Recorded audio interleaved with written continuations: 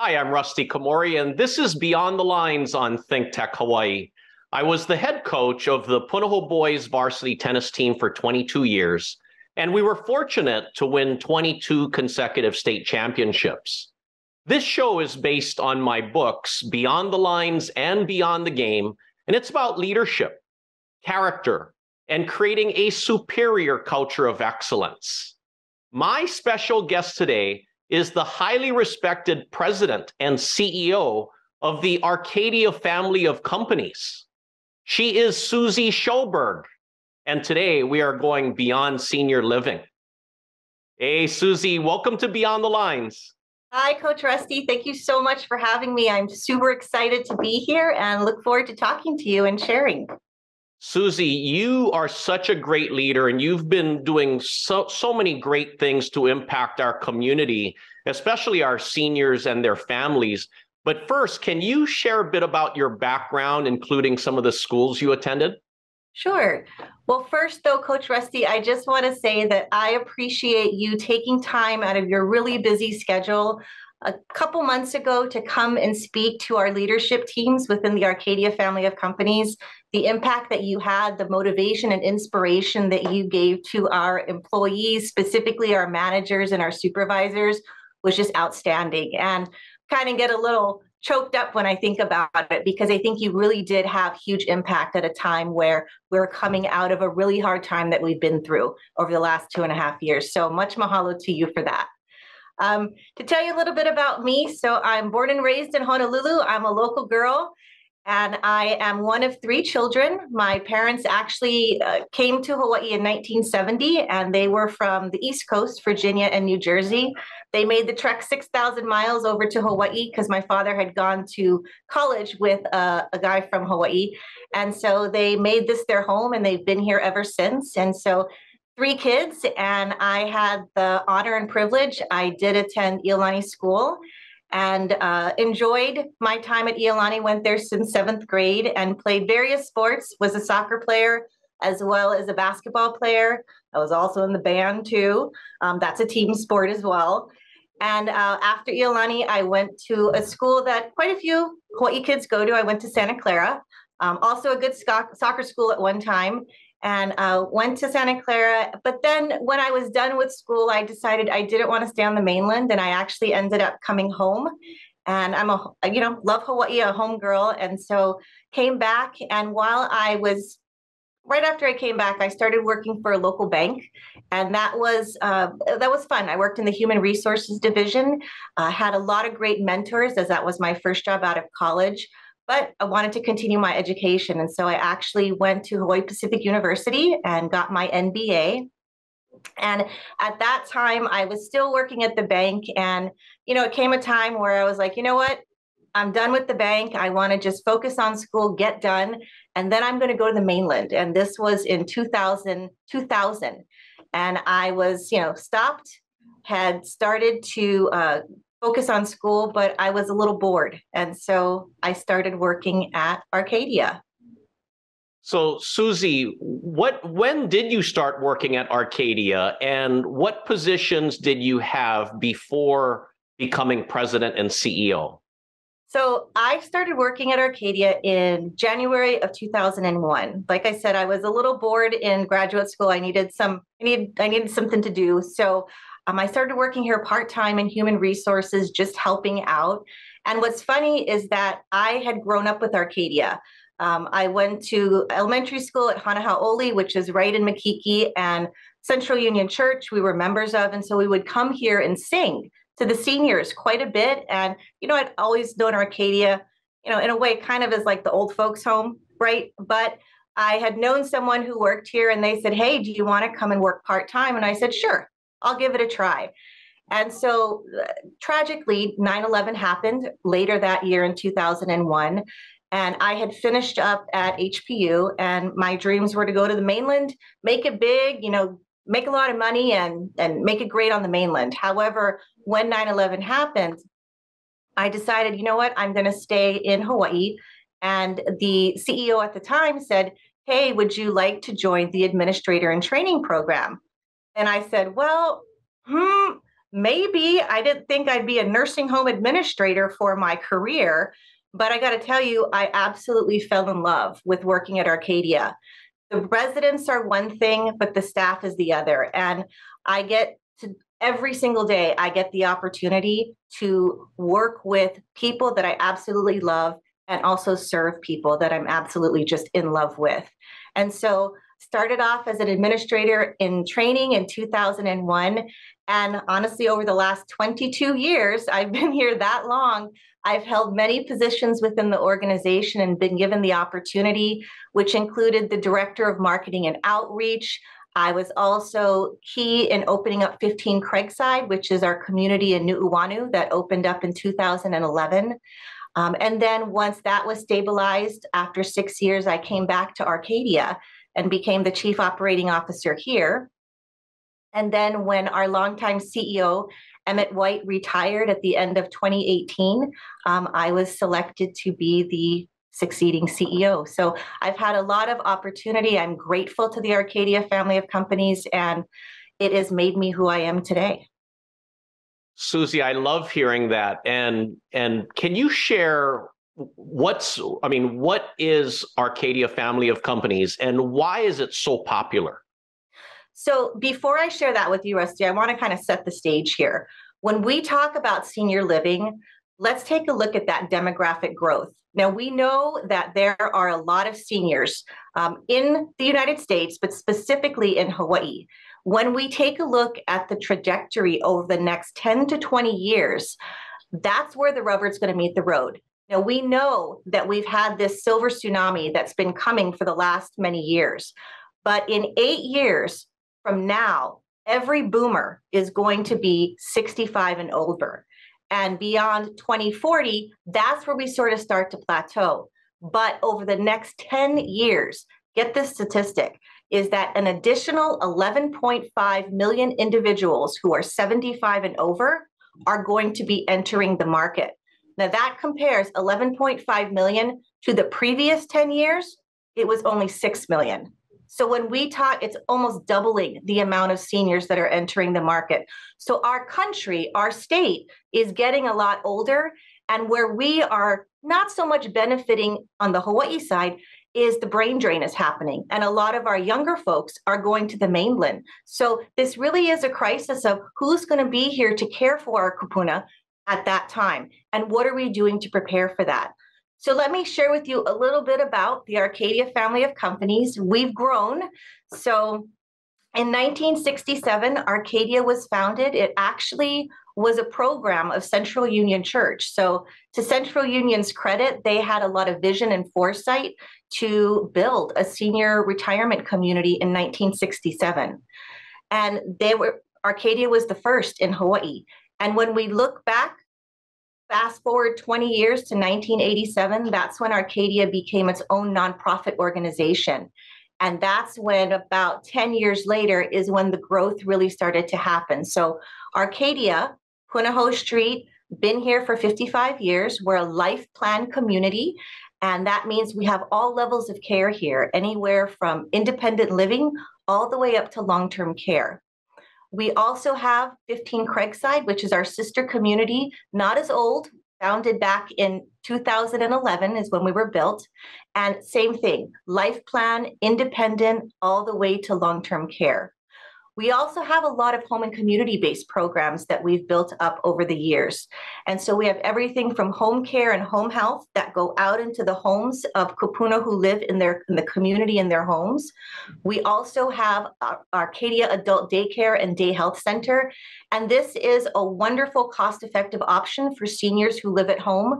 It's like going to school during the day. And then when they come home, they are bathed, fed, and ready for interaction with their family, but the family doesn't have the stress of the caregiving part to get them ready and perform what we call activities of daily living. We also have our newest acquisition, which is Hale'olakino. We just acquired Hale'olakino, which is a skilled nursing facility. It's located on the second floor of One Kalakaua Senior Living, which is an assisted living condo. And so One Kalakaua selected us to manage it. The current manager was a mainland company, and they left the state after 25 years of service because the pandemic had had an effect on economies of scale here. So we were just honored to be able to welcome the Haleolekino crew to our ohana, to our family, and we welcomed about 32 new residents and about 40 new staff as of November 1st of this year. So altogether, we serve about 900 kupuna, Rusty, on a daily basis, and we employ a workforce of about 600 employees. And our primary mission is to improve the lives of Hawaii's kupuna and provide the best quality care and service that we can to them. And when you ask, why is it so popular? I think one of the reasons that we are so popular is reputation. Arcadia has been around a long time, and it has always had a standard for excellence. And to borrow one of your phrases, Rusty, we always shoot for that superior culture of excellence. And that's something that drives us day in and day out. So I think that's one reason that we're so popular. And it's a fun place to live. Oh, I love hearing the history about that. And wow, you're right about Central Union Church having the vision to really start and create Arcadia. And man, Suzie, you have built a great superior of culture of excellence among your employees, your team members. What does that culture look like with your team members? I'm so happy you asked that because I'm excited to share it with you, Rusty, and hope that I get your stamp of approval on this. When we look at our culture is based on three main things. We look at our core values, and for us, our core values include being humble, being understanding, being gentle, being just, being merciful, being honest, being peaceful, and being faithful. And that goes throughout our entire organization. We're also guided by 4 guideposts that we developed about 5 years ago. And these guideposts guide us in all that we do as an organization. So if there's ever any question, should we be doing something, we bring it back to these guideposts. And those are, everything should embrace our mission, vision, and values. We should manage our margin for our mission. We should drive employee engagement. And we should always deliver resident, member, and client-centered quality care and service. And while these are kind of high-level type concepts to understand, sometimes they're not so easy to put into everyday action. So what we did is to complement those guideposts, we created 5 mindsets. And these mindsets are mindsets that are very easy to understand, and they're very easy to put into everyday action. So the first is, I focus on what's right for the resident, client, or member, not what's easiest for me. And I translate this always when we meet with our new hires with onboarding. It ain't about you, it's about the resident and making sure that they are at the center of all that you do. Our second mindset is, I serve residents, clients, and members as people, not tasks. And this is making sure that we remember that the person in front of us is a human being. It is not something that we need to check off on a checklist to make sure that we get our job done before the day is over. These are people. If you have any question about that, we tell our folks, put your mom's face there, put your grandpa's face there, put a loved one's face there. These are people and human beings. The third is, ask what I can do for others, not what others can do for me. And this is one simple word. It's teamwork. This is Coach Rusty. This is teamwork. This is about the team. And not to bring up the pandemic, but it's a great example of teamwork. And when we were figuring out how we were going to make things work, there was never any question that everyone would always come to the aid of somebody else. And we had departments that were out for periods of time because of COVID. And no worries, we had folks from other parts of the organization come in and help. So it's not about what you can do for others. It's not what they can do for you, but what about you can do for others. Fourth one is, if I see something, I say something. We are in senior care. We're mandated reporters. The idea of abuse and neglect is very real within our ecosystem. And so if we see that, we're always mandated to report. But the thing to remember is that you don't always have to report you got to report the bad things, but let's share the good things too. Appreciation, recognition. When your team member does something great, pat them on the back, recognize them and thank them for what they do. And then finally, if can, no can say I can. And this is just about having that can-do attitude, that if we can make something happen as an organization for those that we serve, darn it, let's do it. Think outside the box. I think someone told me recently, blow up that box and think on how we can do something different so that we can make it happen and truly live up to our mission of providing that quality and care, best quality and care to our residents, clients, and members. And so, we can't do some things, they're against regulation and they're not safe. But if we face every single situation with, let's make it happen for these residents because they're our family, then we do it. So having those core values, those guideposts, those mindsets really truly sets the culture of what our organization is about. And, some people think, oh, Arcadia family of companies, is this a family-run business? And no, it's not. We are 9 nonprofit organizations that are a family of companies, and we have that disseminate and bleed throughout our entire organization of that real Ohana feel. And just one other thing that I want to share, Coach Rusty, on this idea of that culture of excellence is one thing that we cannot forget to have is compassion.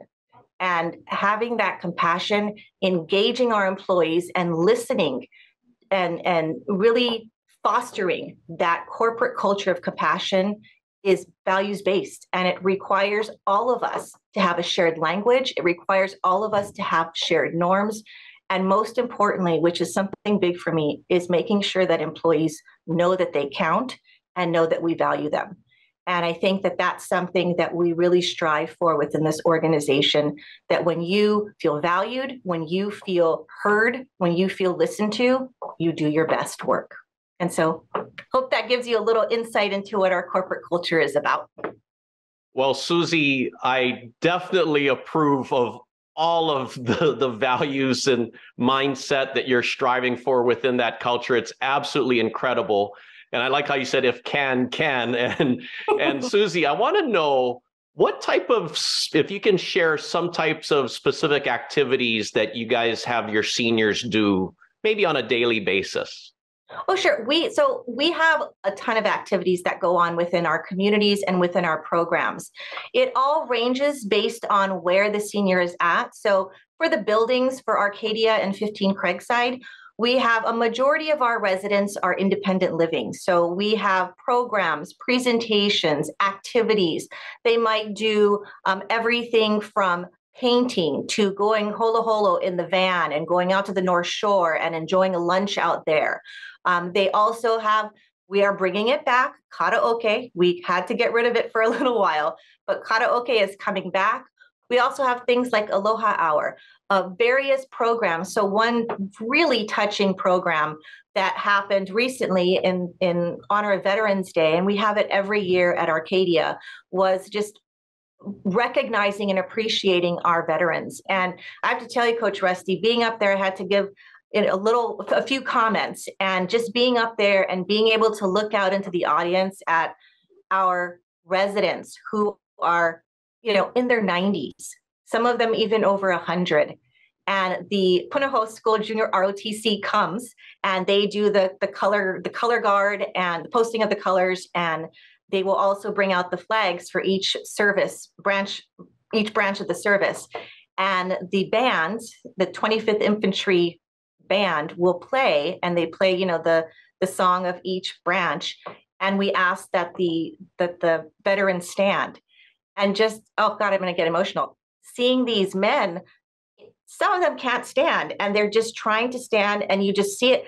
But you think about all that they gave so many years ago, and that type of recognition and appreciation of our residents, that happens all the time. There's so many treasures within our organization because we are working with and serving these individuals who have lived long, beautiful lives. And darn it, we have a lot that we can learn from them. And that's part of the beauty and the magic of working within the Arcadia family of companies. But getting back to your question about activities, we also have, outings that we do. I talked about going holo holo.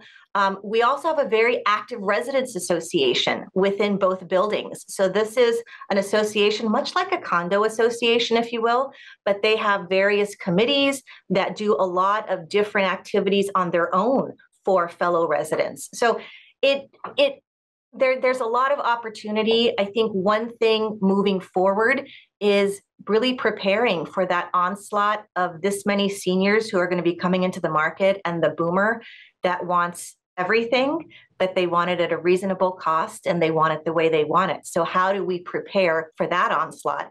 And what does that look like for the activities that we're going to be providing and the opportunities for Kupuna in the future?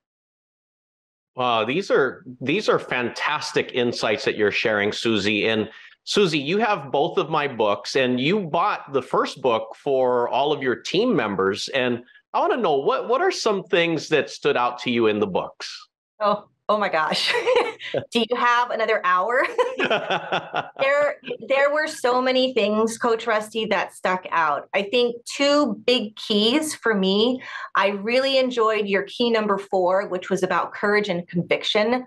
And there were a couple things on courage and conviction that just hit me on a personal level. And one of the things that you talked about was you make everyone matter. That is huge to me, making sure that people know that they matter. Also, honesty, one of our core values within our organization, but honesty not only with others, but honesty with yourself. And one that is I'm still learning how to do, because I've only been in my CEO position now for going on the 4th year, but this idea of risk promotes growth. And understanding that in order for our previous CEO to grow from 1 company to 7, and then now under myself and our CFO Vivian from 7 to 9, you have to take risk in order to grow. But it has to be very calculated risk, right? We have to do our due diligence and make sure that we're not screwing the pooch here. So those were 3 things within key number 4 that really spoke to me. I think in key number 5, you create the environment. This one was most special because this really resonated with me, and I think it resonated with many of our management team. And some of those points were listen first and speak last. Huge. I remember I was told, I want to say maybe 10 years ago, some feedback was shared with me, because I can tend to be really animated and excited and let's go, let's get it done. And someone said, wow, Suzie just needs to shut up and listen. And I was like, okay, I've took that to heart. And so now with all of my meetings, it's always that voice in my head saying, stop, listen. It's all about your employees. Let's listen to what they have to say, and let's do our best to come to consensus on how we can move forward. Second area that really spoke to me in key number 5 was it's about the people. Always make sure it's about the people. And then finally, protect your people. So 2020, Leading Age Conference, which is a huge conference for senior living. It was virtual that year for obvious reasons. And one of the keynote speakers was Brene Brown. And this was at a time, it was during the winter of 2020 when, everything was hitting the fan. And 2 takeaways that I took from that in your idea of protect your people, Coach Rusty, was 1, always do a 2-word check-in. 2 words. I don't need to know everything, but tell me 2 words. What's your temperature today? How are you feeling? And that gives you an opportunity to see how folks are, and then ask follow-up questions. Second thing was Brene Brown said, your employees need you, choose them. And I get a little emotional because we were going through so much at that time. And that's what I needed to hear. Choose them. Our residents are going to be fine. But if we don't have our employees, we don't pull together as a team, and if we don't make this happen, nothing's going to be good. So choose them. Protect your people is something that really is near and dear to my heart. So those were 2 keys. There were so many others. I think just to pick out a couple, like lead by example, right?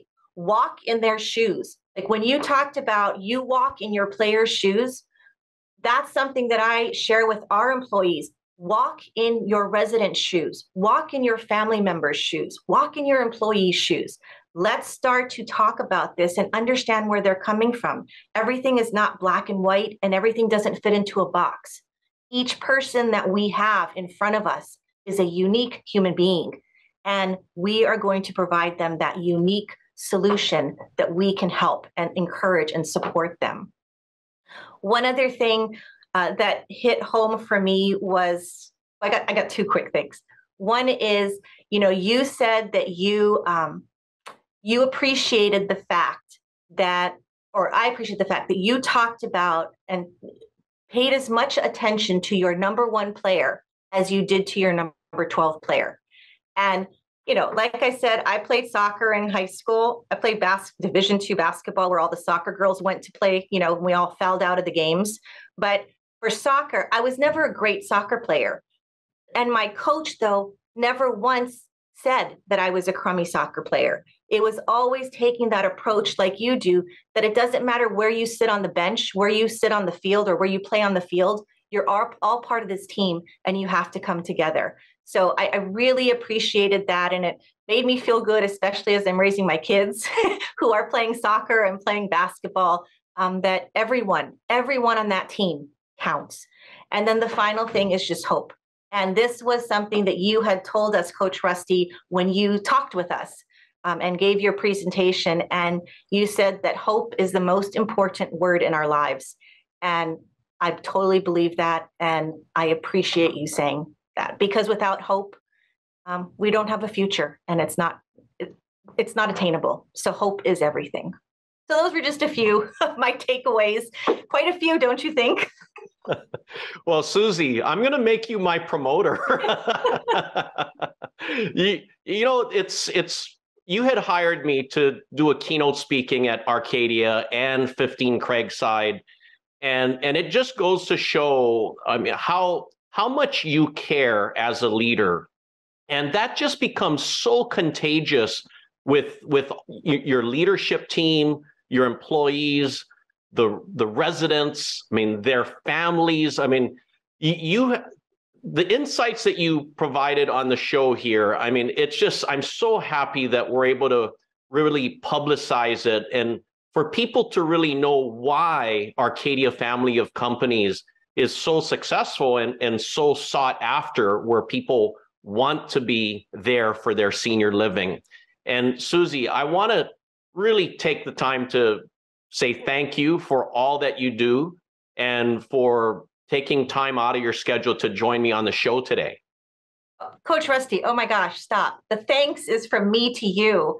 I think back to, and I kind of alluded to it in the beginning, I think back to those 2 sessions that you did, and I stand by it. You uplifted us and gave us a swift kick in the tail that we needed to snap out of it. And we didn't know how it would be received, but I can tell you that you changed people. You got them motivated, and most of all, you inspired them. And you just gave them an outlet to know that there's hope. And here are some tips. And it comes down to, it's about the people. And, all of those qualities, Coach, that you list in your book: integrity, empathy, compassion, resiliency, all of these things, that's what's going to get us through. And that's what's going to help us to be and achieve that superior culture of excellence, which is what we always strive for. So thank you. Well, thank you, Suzie. And thank you for watching Beyond the Lines on ThinkTech Hawaii. For more information, please visit rustykomori.com, and my books are available on Amazon and Barnes & Noble.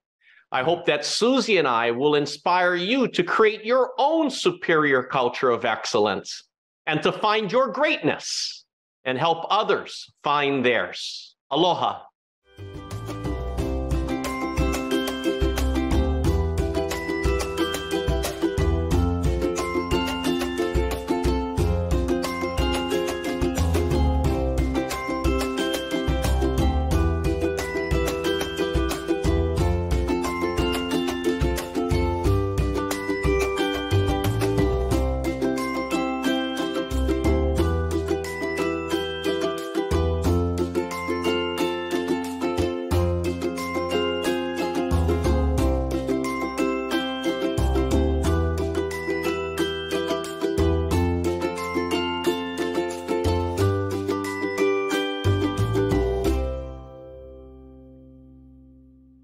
Thank you so much for watching ThinkTech Hawaii. If you like what we do, please like us and click the subscribe button on YouTube and the follow button on Vimeo. You can also follow us on Facebook, Instagram, and LinkedIn, and donate to us at thinktechhawaii.com. Mahalo.